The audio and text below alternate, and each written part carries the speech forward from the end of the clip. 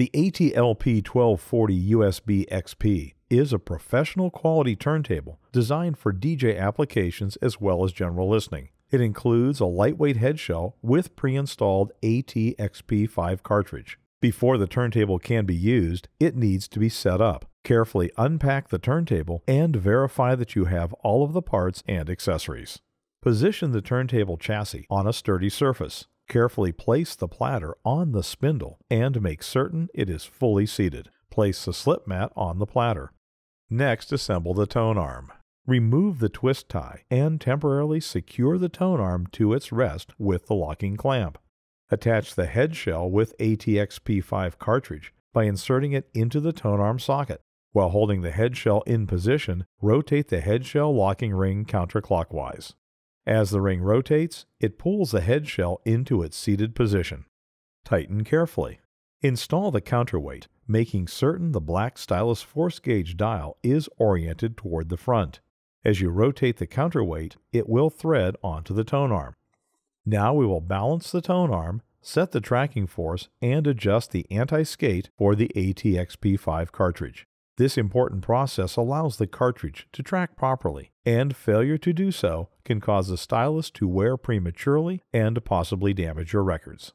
First, set the anti-skate adjustment knob to 0.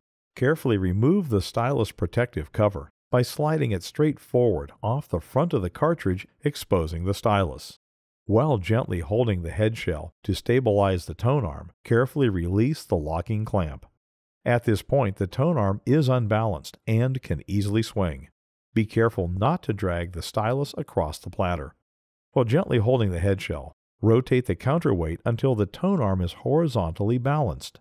It should hover freely just above the platter and not touch the platter's surface. Once the tone arm is balanced, without touching the counterweight, carefully move the tone arm to its rest and secure it with the locking clamp. Now set the stylus tracking force. The AT-XP5 DJ cartridge has a tracking force range between 2 and 4 grams, with 3 grams being standard. Depending on your application, you may desire to track lighter or heavier than the standard 3 grams. Locate the black stylus force gauge dial. Marked with numbers and lines indicating different tracking forces, the dial can rotate independently of the counterweight. Without turning the counterweight, carefully rotate the stylus force gauge dial until the 0 on the dial lines up with the center line marked on the top of the tone arm. Now set the tracking force by rotating the entire counterweight assembly in a counterclockwise direction. As you rotate the counterweight, note that the gauge dial rotates with it. Continue turning the counterweight until the 3 value on the gauge dial lines up with the center line mark on the tone arm. You now have set the standard tracking force for the AT-XP5 cartridge. If you ever change out the cartridge and head shell, you will need to rebalance the tone arm and set the tracking force to the value required by the new cartridge. The AT-LP1240-USBXP has an anti-skate force adjustment.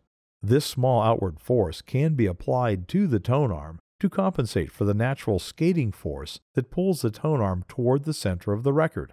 For best performance, during normal turntable operation, set the anti-skate adjustment knob to the same value as the cartridge tracking force. The turntable includes a stylus cueing light. It illuminates the record surface to assist in finding the groove in a low-light situation. If needed, plug the cue light into the receptacle on the chassis and aim it as desired. When properly set up, the tone arm is parallel to the record surface. If you are playing thicker records, adjust the tone arm height. Loosen the tone arm anchor lever, and using the height adjustment dial, raise or lower the tone arm as needed. After the adjustments are complete, tighten the tone arm anchor lever. For best performance, the turntable should be level. Using a small bubble level, adjust the turntable's feet as needed to make certain it is level.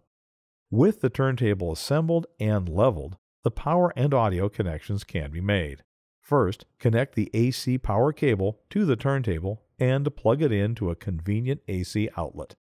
The AT-LP1240-USBXP provides a traditional phono output, along with a built-in magnetic phono preamp providing an RIAA equalized line level output.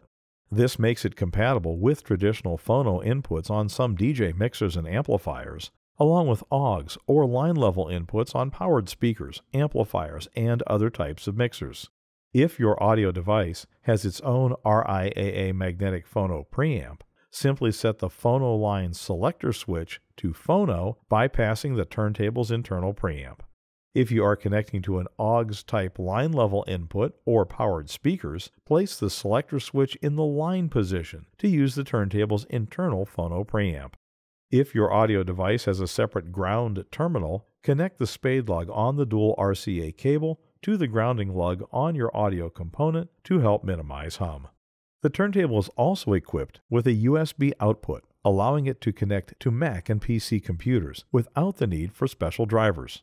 Compatible with a wide range of third-party recording packages, the USB connection allows you to record from the turntable to the computer. Simply connect the USB cable from the turntable to an open USB port on the computer. The turntable's dust cover is designed to protect the turntable when not in use, and should remain off when records are playing. For more information, visit us on the web at www.audio-technica.com.